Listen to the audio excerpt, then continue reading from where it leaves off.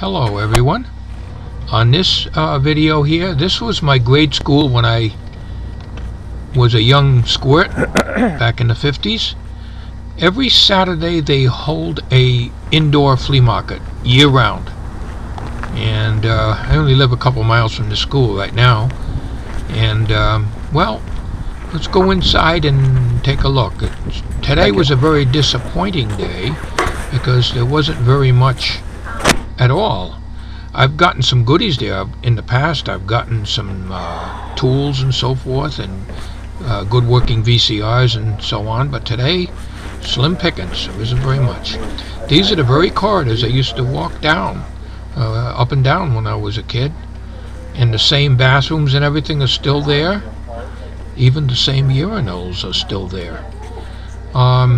This is my favorite section right over here where the tools are, but there was a guy standing right where I wanted to go, and he had a pile of stuff sitting in front, so I had to wander around the rest of the place here until I could get back there again. But there wasn't very much, like I say, very slim pickings. Most of the stuff that's in here is knickknacks and stuff like that, and there was a lot of women in there today, and being that it's very cold, it's only like about 15 degrees out today. This is the only show in town, so to speak. In the summertime, I usually go to yard sales, but the last few years, even yard sales around our area is slim pickings.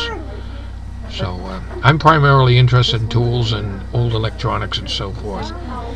But I've gotten some good deals in this place throughout the years, and they've had this flea market thing here for quite a number of years.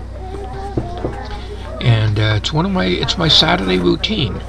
They open the doors usually about 8:30, 9 o'clock in the morning. So after I have my breakfast, on Saturday mornings I go out and get my coffee and my eggs and home fries and toast and so forth. Only on Saturdays I do that. The rest of the week I just get the coffee and something small. And then after that I'll go here, and then I'll continue on.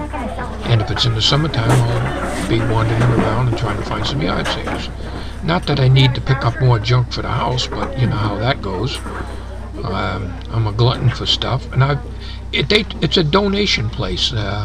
The transfer station is about a mile away, if even that, maybe a half a mile away, and a lot of donated items are at the transfer station, and those items that work, they bring them up and put them in here, and then of course people from all over the area bring in stuff, and I brought in many items in the past around here and donated things that I didn't want.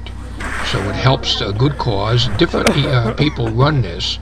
Sometimes it's Animal Welfare League, sometimes it's the Boy Scouts.